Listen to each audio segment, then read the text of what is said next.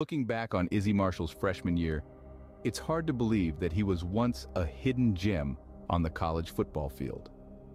After bursting onto the scene and playing multiple offensive positions, it became clear that he was the best-kept secret in the sport. Despite not being on many people's radar going into the season, Marshall quickly made a name for himself as an explosive threat in the backfield and as a receiver.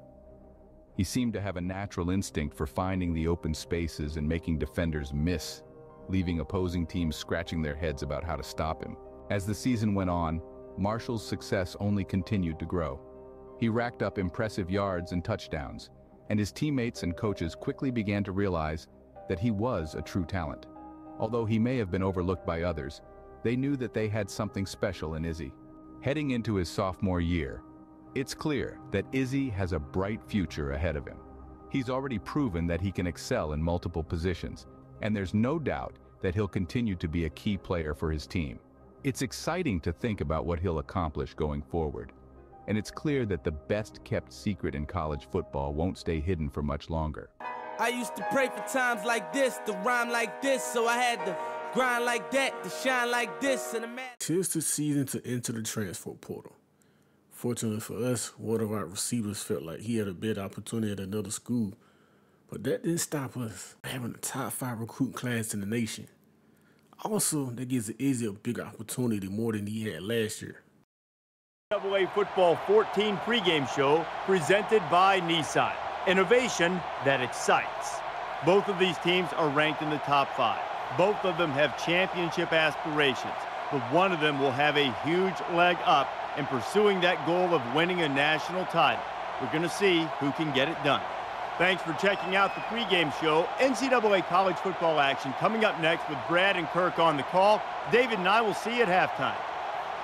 When you're facing a team like Georgia trying to three-peat, you definitely cannot make no mistakes.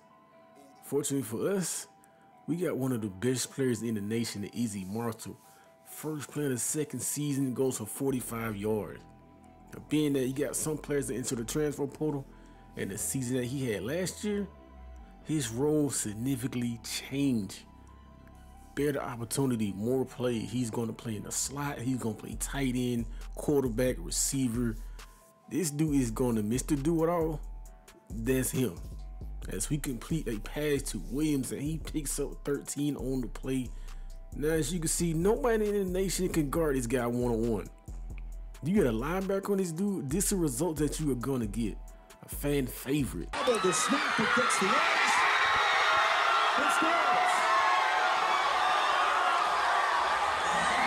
Now, even though we are up by 2 scores on the Georgia Bulldogs, that don't mean nothing. Because this team has what it takes to make this a game. As your boy Easy catches it and that turns it upfield for 24 yards. And once again, nobody is covering this dude. As we tried to step back, but he still picks up 32. This dude is out with a vengeance. This dude is out for blood this season. And right here, our teammates out here doing damage as Williams finds the end zone. Scores for 47. 2nd and 3, just a streak route. And once you get this, it's a done deal. Now, we want an opportunity to put this game away. Now was the time to do it. And Izzy, he was definitely up to the challenge as this rushing touchdown definitely put this game away. Well, we thought we had the opportunity to close the game out. But this catch right here not only closed the game out, but it broke the single game receiving yards record in the game.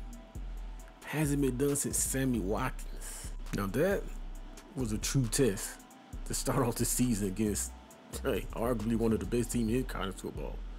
But your boy Izzy Marshall made a statement. 9 rushing attempts, 130 yards, 1 touchdown, 238 receiving yards, and 2 scores.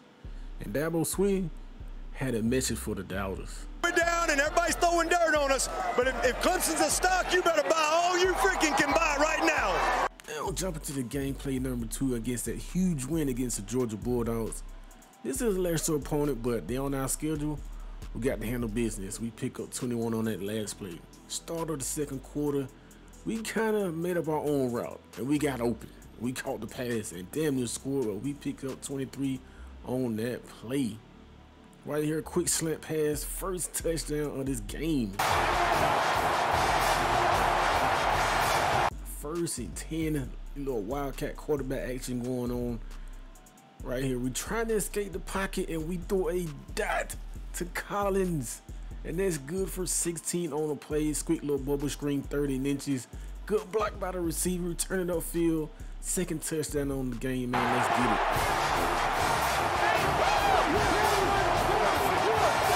it. As we are big, man, first and 10. We kind of gonna add insult to injury, bounce it to the outside, turn it upfield, and that is a touchdown, man. As we jump into game number 3 against 1-1 Georgia Tech in the ATL, back in his home state. Right here, we catch the pass, and that goes for 11 on the play. We had subbed out the game, but even though we subbed out the game, man, our receiving core still gonna do a lot of damage. Line up at tight end. Now you know what that means. Pass underneath, breaking ankles, touchdown. Let's get it. 24-yard touchdown reception, 2nd and 2. As I said before, you cannot slap no linebacker on here. I don't care how fast he is. We definitely gonna do damage right here as we catch the pass, man. We in towards the end of the video. We gonna walk out here with a W, man. But stay tuned for this series, man. It's only gonna get better, man. Appreciate y'all, love y'all to life. That's a touchdown, by the way, man. And I'm gone.